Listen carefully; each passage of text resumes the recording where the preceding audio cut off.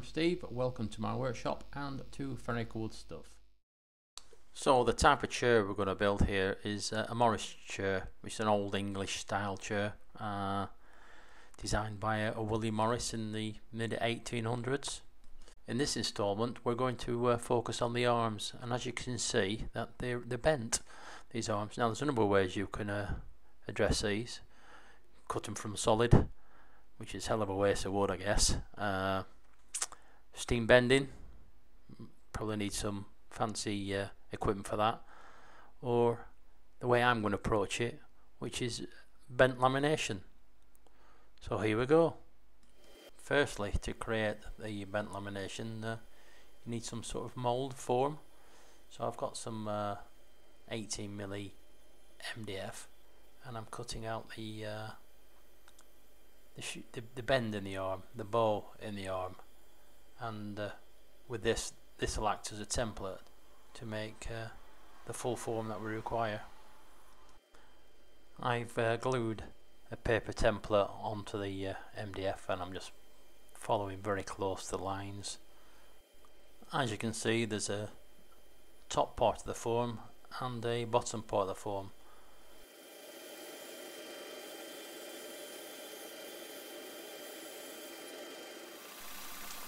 Now getting it very close to the line by using the oscillating belt sander. Very handy tool for something like this.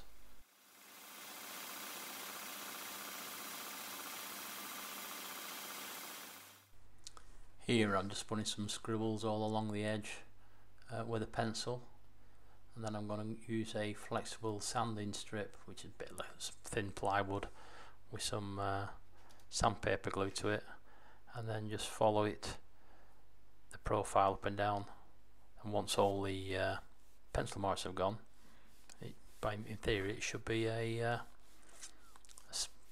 smooth surface, and obviously maintaining the curve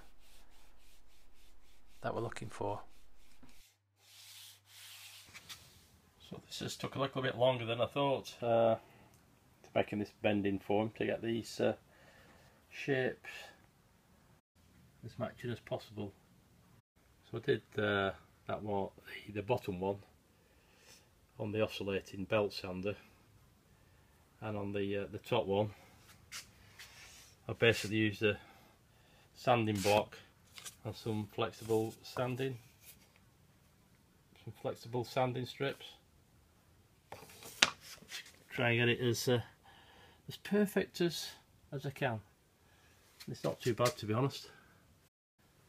So to make the form, I need to create a few more of these, but I won't have to go through all the sanding bits. I'll just use a pattern bit in the router table and match them up as I go along. So I was cutting a bit more MDF, and because it's MDF, definitely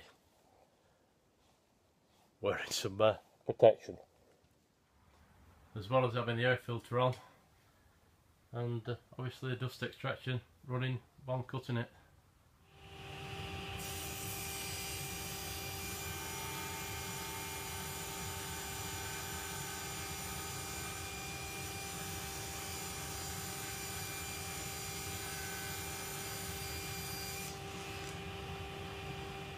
Well, I've run out of MDF, so I've used sacrilege really, some ply. That I had some birch ply at today's rates at a cost of fortune, but anyway, it's got a bit mottled, so it should be alright. So we need to basically cut these up and glue them up and make a couple of forms, sort of the bottom and the top.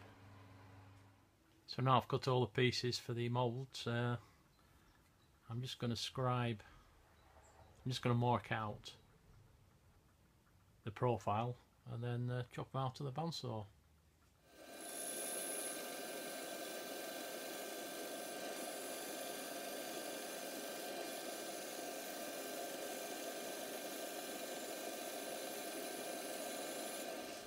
So that's the bottom form cut out, and that's the top form all cut out.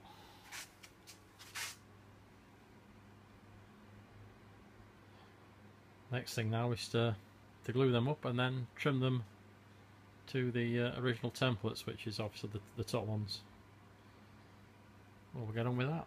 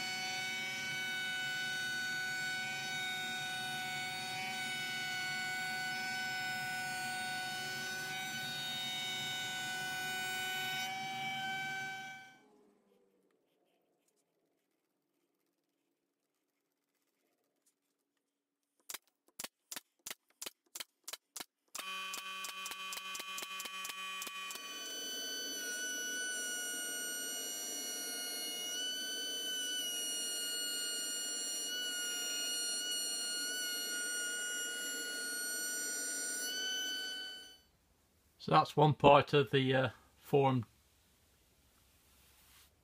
sort of complete. So it's rinse and repeat and do the top piece. I'll see you in a couple of seconds. For me, probably about 45 minutes. So that's the top piece. And there's the bottom piece. Let's see if it fits.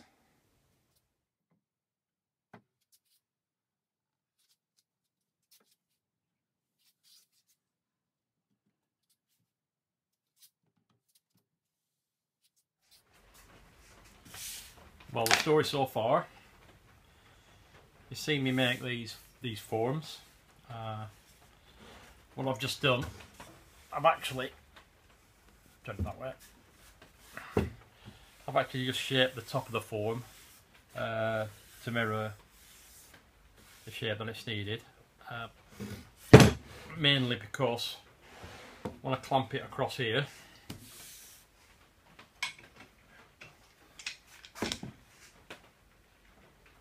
like that, I want it to pull straight down and not across, if you know what I mean. So that should be cool. Next thing is that this shape probably isn't a perfect match, so to have it top form solid is a bit of a risk. So what I'm going to do, I'm going to chop it up into about 7 pieces, or 8 pieces in fact, and then any discrepancy will be managed out easily. So as you see, I'll put it this way. Ugh. So I've got all matching parts, so I'm just going to saw this down these lines.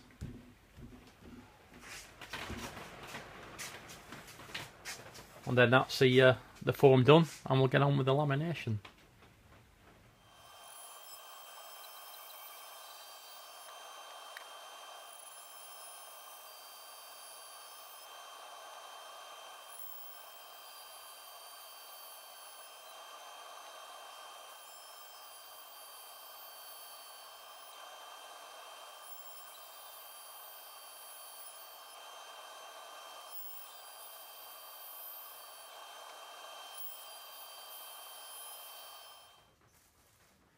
So I've just been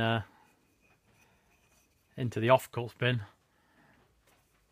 and I've picked up some pieces of oak which were offcuts from some doors that I fitted earlier on this year. and basically I've just cut them to they're about 6 inches long, or 150 milli, and I've drilled a couple of holes in. What I'm going to do is actually attach them to the base of the mould. One, it'll give me something to push the laminates up against, so I'll be able to keep them in line and flat, and that. Also the end help as a bit like a handle, because this foam is quite heavy. So we'll just attach these with a couple of screws.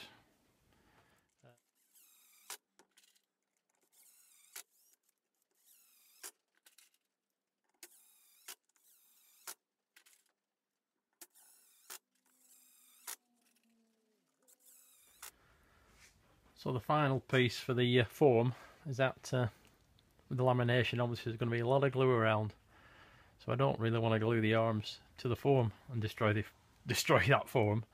It took quite a while to make. So I'm just going to cover it all with some sellotape or packing tape, whatever you call it, and that'll protect it against any glue squeeze out, which will be a lot, I'm sure.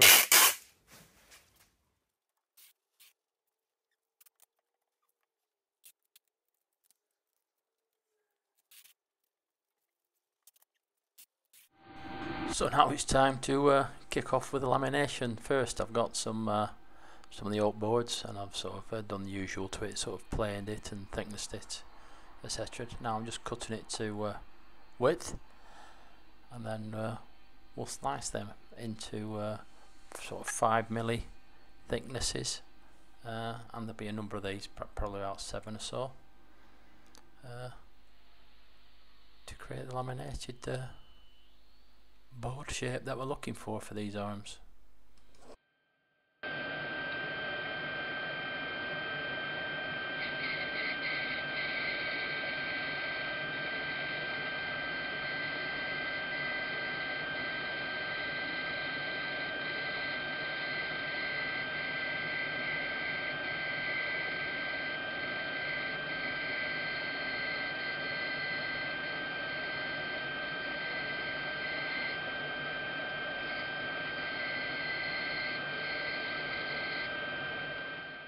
So once the first piece has been sliced off, it's back to the planer with the original board, flatten that face off, and then repeat on the bandsaw, and keep on doing that until I've got enough laminated strips for the arm.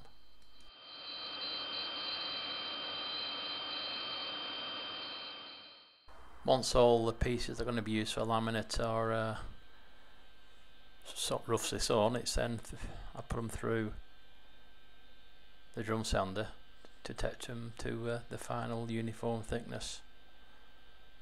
At the end it gives me an arm thickness of around about 25 milli or an inch.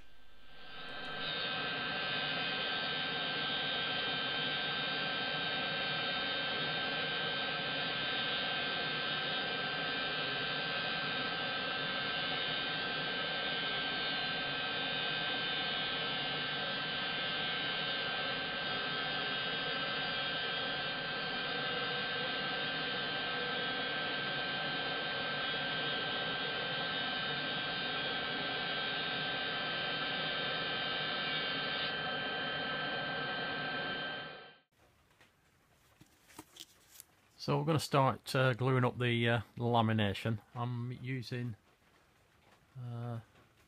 this resin wood glue, Cascamite. Never used it before. Anyway, it's a powder and you mix it with water.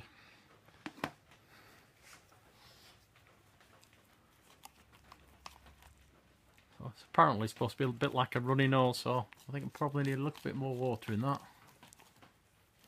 I don't know how important it is to get the right consistency, but anyway, bear with us, and next time we see you we'll be gluing along. I'll probably put it in time lapse anyway, I think this is the consistency we're looking at. It's a bit like PVA glue. Anyway, so it's going to be quite boring. I'll show you the first one and then I'll put the rest on time lapse. To be honest, I wasn't going to show this part of the video because it's a total failure, but I thought I'd share it with you to see how things go wrong and obviously look for any pointers. Has anybody used this Cascamire stuff? Because it was a complete nightmare for me.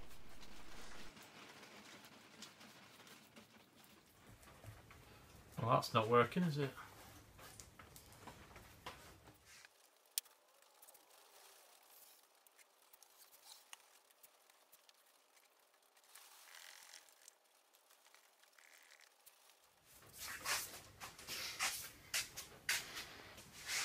I think I'll have a rethink about this. It's turned to porridge. So, oops, let's get it. The resin glue just kept on turning into like cotton wool.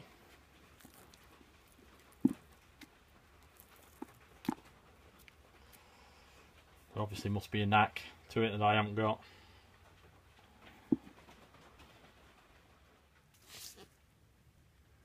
So I'm going to use some Type Bond 3 glue. It's waterproof and it's good for exterior, depending where this chair goes, because it could be going outside or it could be going inside. Anyway, I'll put you on the time lapse because this will be a bit boring.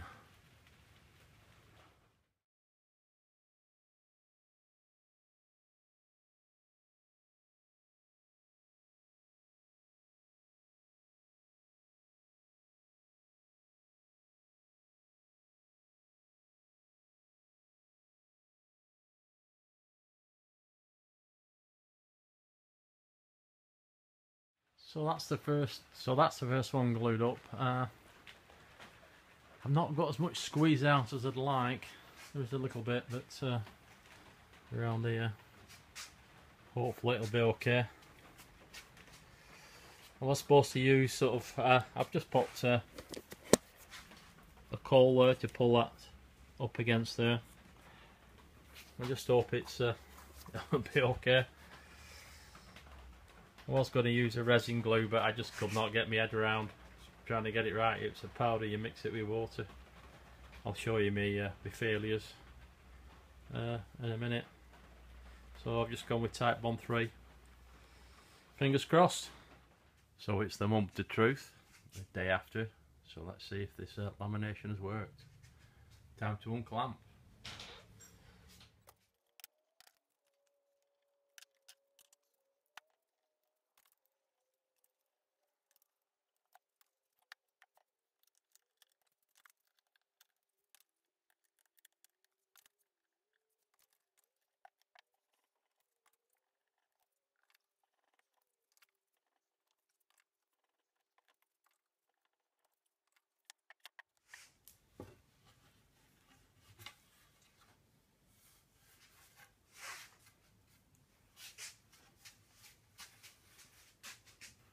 Seems to have done the job.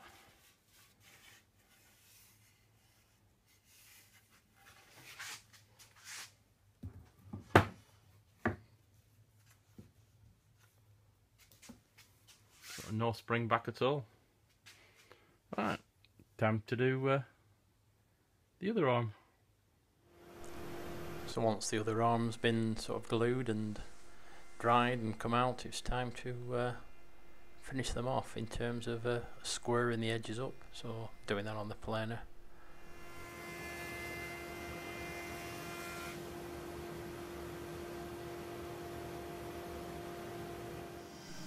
And to final width on the table saw.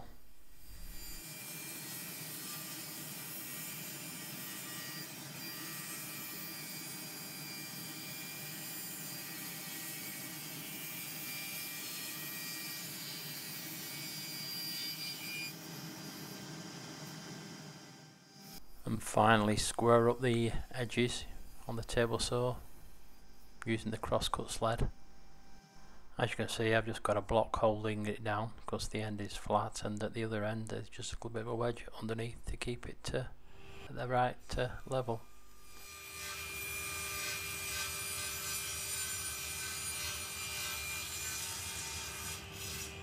So this video's gone on long enough, and the bent lamination arms are complete. The next video will be doing the joinery around them to fit them to the frame. So thanks for watching. Don't forget to like, subscribe, and stay tuned for the next video. And as a spoiler alert, after this chair is built, there just might be a stool coming along. Thanks for watching.